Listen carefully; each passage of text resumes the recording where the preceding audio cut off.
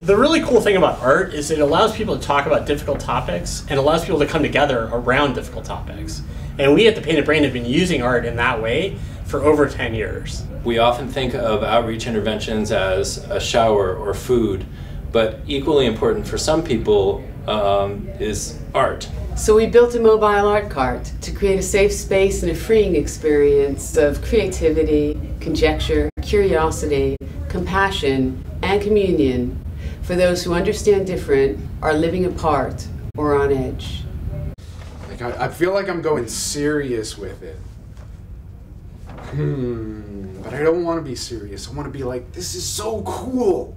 That's the thing, is that this thing is so cool. We're gonna take this art cart out to homeless communities throughout Los Angeles and create art with the people there.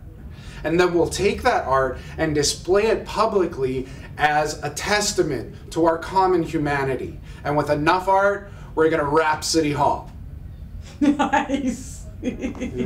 Creating any kind of situation that leads to a human connection and a sense of community, that community that could be started on the street could actually migrate elsewhere. This idea is an opportunity to bring moments of joy to people who may not get a lot of that.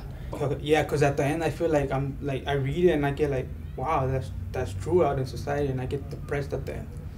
Like, not depressed, but like sad. Like, Yeah. Like it's real, you know. And yeah. This is going out to society, and I have to really impress them. Like, I can't just be sad. I'm gonna do it all over.